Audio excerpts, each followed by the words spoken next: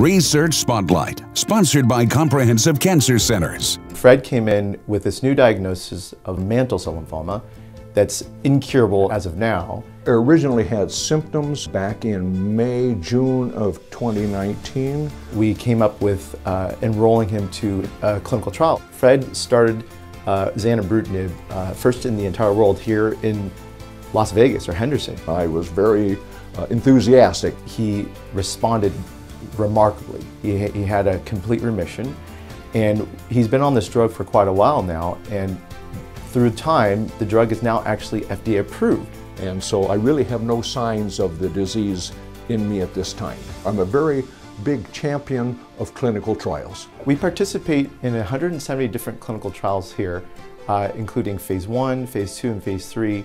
Fred's is a perfect example of what we do here at Comprehensive.